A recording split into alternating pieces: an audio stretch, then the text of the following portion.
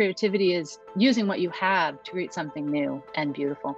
A combination of multiple people coming up with new ideas that other people can then feed off and expand upon. The sound was just something that I just gravitated towards.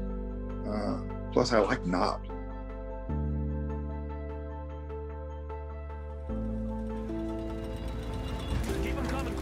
You know, ever since the dawn of sound on movies, it's been dialogue that has really helped to, elevate movie making into a supreme art form for storytelling. Sound can work in mercurial ways that picture can't. It's got this wonderful way of sneaking in through the back door, and people don't really understand they're being told. It's magic stuff. With Soul, we had to create all these different worlds. You had the great beyond, and you had New York City, and then you had the astral plane. Joe is like in his own world, but he's so used to New York City that none of that phases him. One of the interesting things that happened with Mank in terms of that is that I think that there had been this sense of the trajectory of sound in film. The spatialization of sounds to the left and right and above and behind us. All the things that we can do now, David didn't want to do. He wanted to say, yeah, that's great for a modern film, but I want to take us back.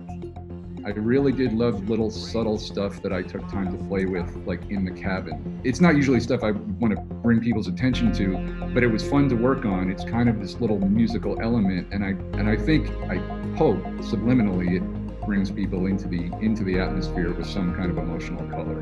The main character relies a lot on sound, and eventually he gets into a situation where he cannot rely on that anymore. I'm really proud that this film is nominated for sound, because I think it's a very silent film. We didn't get like millions of dollars to do the sound, but the way we work together, it's something I'm really proud of. The marriage of those ideas and how the story is told and the script and the photography and everything comes together, I think that's why it can become so powerful.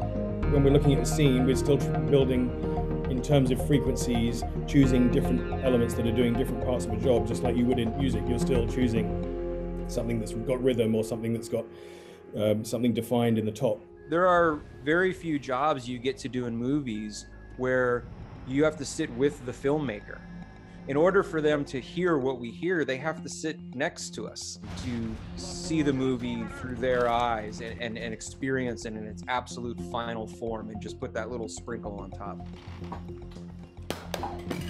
My thoughts about the future of sound in film is, as long as we want humans to tell stories, the human voice will always need to be recorded. I don't think it matters what technological advances that we make.